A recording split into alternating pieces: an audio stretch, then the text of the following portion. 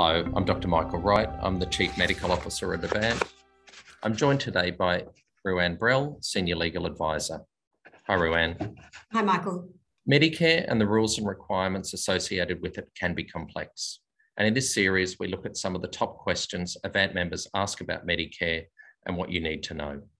In this episode, we're going to have a look at whether you can bill Medicare if the patient themselves isn't present. This question comes up a lot, and most commonly doctors asking if they can bill Medicare if a parent attends a consultation without their child. So as a GP, if I just see a parent without the child, can I bill Medicare? Thanks, Michael. The short answer is no, you can't. To explain that in more detail, we need to go back to the legislation, the Health Insurance Act, and that outlines the system under which Medicare payments are made. So that Act defines a professional service, which is what you're billing Medicare for, as a clinically relevant service, and that is rendered by or on behalf of a medical practitioner. It also states, as do the MBS explanatory notes, that to claim a benefit from Medicare, the personal attendance of the medical practitioner upon the patient is necessary, and that must be in place before a consultation can be considered a professional attendance.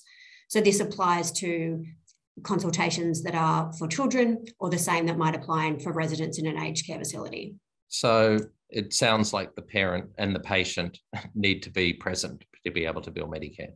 Yeah, Michael, that's correct. So during the consultation, you as the doctor need to be in a position to evaluate the patient's health issues. You need to arrange an investigation, screening, come up with a plan, provide advice to the patient, as well as provide the appropriate preventative health care. You also need to record the clinical details of the service provided to the patient.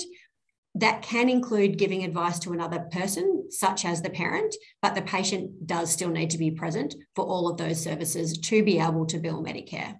Thanks for that. And what about for telehealth? I mean, we know it sometimes can be convenient for parents to book a video or a telephone consult, and perhaps the kids are at daycare and they're not in the room when you're doing those consults. Yeah, look, the rules aren't any different for telehealth. So the need for the patient to be present is the same, whether or not the consultation is face-to-face, by video or by telephone. So if you do want to bill Medicare for that, the patient should be present.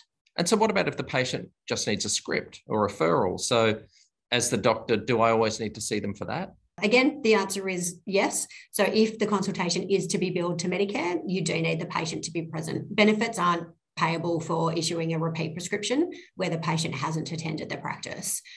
This is for the same reasons as we talked about in terms of the essential requirements for what makes up a professional service and what enables Medicare to be covering the cost of that service. So even if it's for a repeat script, if you want to charge that consultation to Medicare, the patient does need to be seen. But I could still bill them privately, couldn't I? Yes, you could. And we know in practice that does happen. And thanks for joining us today. And I hope you can join us on future episodes. Thanks, everyone.